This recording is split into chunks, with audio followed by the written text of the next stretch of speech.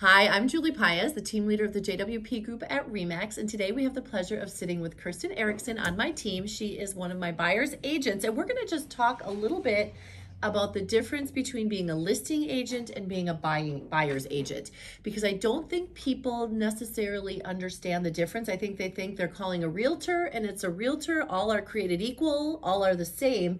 And we know very, very specifically that we each do very different jobs within my team. So Kirsten, why don't you introduce yourself before we have a little conversation here? Well, my name is Kirsten Erickson. I am a buyer specialist with Julie Winter Paez Group. And I've been in the business for 40 years. Makes me feel old. But I've been around the block. You started when you were 10. Yeah, I started when I was 10. But I work now specifically with buyers. And as a buyer's agent, I represent buyers. So Excellent. I'm really a buyer's representative.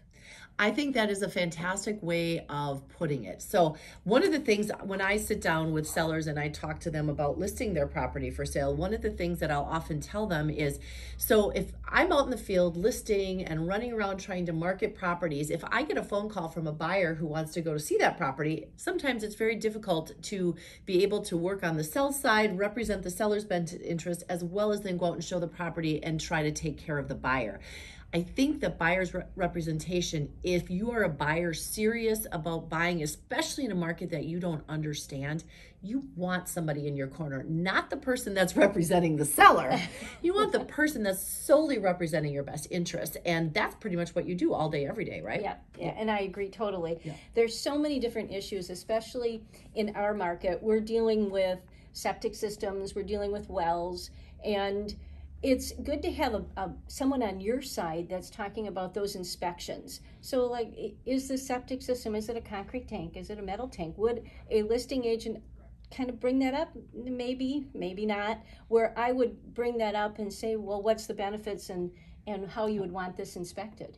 Yeah, one of the things we talk about as a team sometime is, I think we use the example a lot, is if you get a speeding ticket, when you go to the court to talk to the judge about trying to get out of the speeding ticket, do you want the police officer that gave you the ticket to represent you? Absolutely not. You want to have your own party at the table talking about what your best needs and your interests are. If we wanted to just give them a few nuances about the contract. So one of the places where a buyer's agent or a buyer's representative and a seller's agent might disagree would be potentially inspections. Yeah. Now, we all know in this market it's different because, you know, as a buyer's rep, you probably are having a lot of conversations about, how do I just win? How do I get the house? Yeah. And part of that is a little bit of chaos right now. But in normal markets, well, in this one too, some of those nuances are very different to a seller and a buyer. For example, if you're giving us a buyer or a seller the right to cure, that can be a very big difference between what that means to a buyer and a seller. Mm-hmm. So for example, we do home inspection, buyer's rep goes out, they do the inspection, they find out that there is maybe a crack in something, or there's an issue with the cement foundation, there's cracks in the cement wall. As a buyer's rep, how do you generally handle that? Or the difference that you might feel versus me? I might say, well, those cracks have been there for 100 years and the house has never moved. Why is that suddenly a problem today? Okay. Whereas your perspective might be a little different than mine. Yeah, yes. I would talk to the buyer and see what their knowledge is too, because every buyers have different knowledges, you know, knowledge based on construction.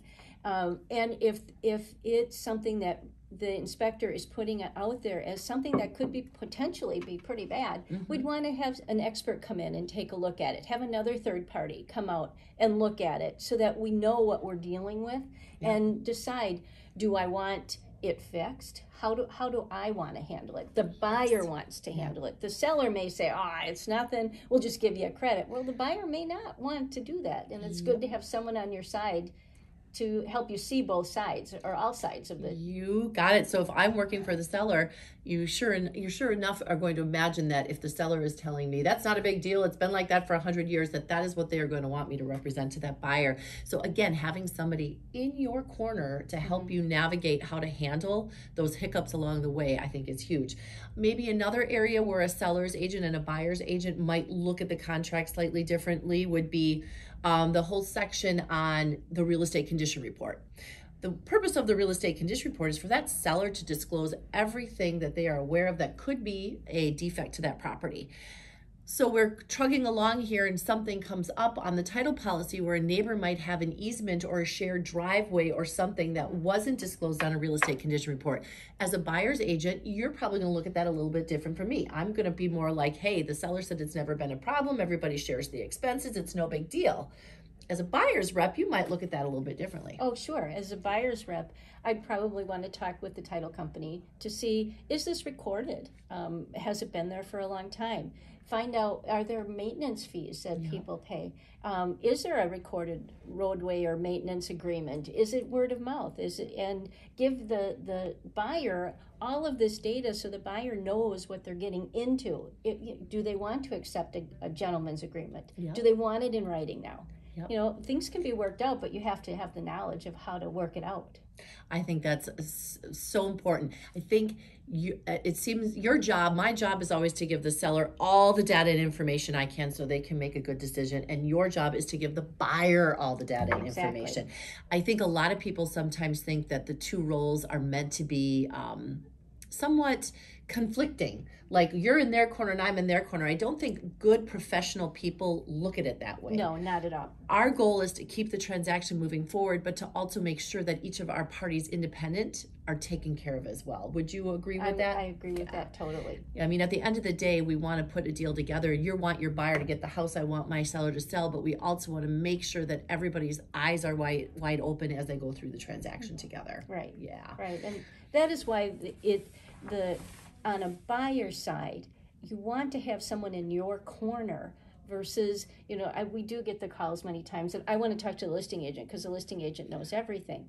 Well, they do know a lot, but as a buyer's agent, you'll know that I know the questions to ask that maybe you as the buyer don't know what questions to ask.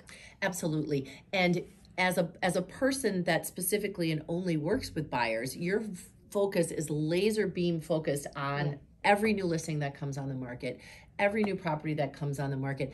I can't tell you, I think last year we did the stats and our buyers agents put on over, I think 80,000 miles, close to 100,000 miles on their vehicles. They did over 100 video showings. We did over 900 properties were viewed by my team specifically, so that the chances of one of these guys not having seen a property, especially in this competitive market, was pretty much slim to none. So that even if you may not have had boots on the ground, if it's a hot listing, chances are one of your compadres did that you can pull information from. So versus a listing agent who might be half of the time looking at listings and the other half of the time maybe looking at a house here or there, when you have somebody that's only doing one job, the job gets done. Oh, sure. Better than somebody who's split laser focus here. Yeah. What do they say? Master or great at one, what is that? Master of none. I'm a jack of all trades, master of none, I think is what I'm trying to say. But I think we wanted to just share that a little bit with you guys, because I get the call too a lot of, can you run out and show me this property? And a lot of times I'll say, I cannot. I'm not in a position right now, but I'm going to have you, one of my buyer's agents who's laser focused on the buyer side of the transaction, work with you. They will be your boots on your ground. They will be your personal shopper, and they will help guide you through the process. Because again, our goal is to have every buyer have a 5-star experience so that they are so excited. They want all their friends and family to buy up here as well. Exactly. Bring your community to the Northwoods because we'll take you. Anything else you think I forgot that you think is super important that we should be talking to people about? Well, the other thing I just want to point out, it goes off of what you had said, in that we have our boots on the ground. And I hear from so many buyers when I'm talking to them, oh, you've been in that house? Yeah, I have. Well, then, because I've been right now, especially with the listings down, I've been in almost everything that's on the market. Yep. So when you call, I can talk pretty much from firsthand experience about it. And if not, we can do the video tour and I can get you in so that you do see it without having to come up here. Absolutely, which is huge, especially in a market that's as competitive as this one right now is. I think right now we are down to less than a month's supply of inventory, which for us, we've always said the Northwoods is different from most markets, but right now we are not any different than anybody else. And as a buyer, we've got checklists to win in a bidding war and a negotiating war. We've got a buyer strategy. We've got a list of services of things we do for all of our buyers. And again, our goal is to help you win, but to help you win with your eyes wide open. So that you know exactly what you're getting into. So again, if you have any questions about buyer's representation, if you're looking for somebody really to be in your ground and to be your personal shopper, we would love for you to give the team a call so I can assign you one of my fantastic buyer's agents. And they can help you realize the dream of having a home in the Northwoods. And you can call Kirsten. All of her contact information is here as well. Look forward to seeing you in the Northwoods. Thank you. And as always, call us directly. We love to talk real estate, and give us a call. We'll hook you up.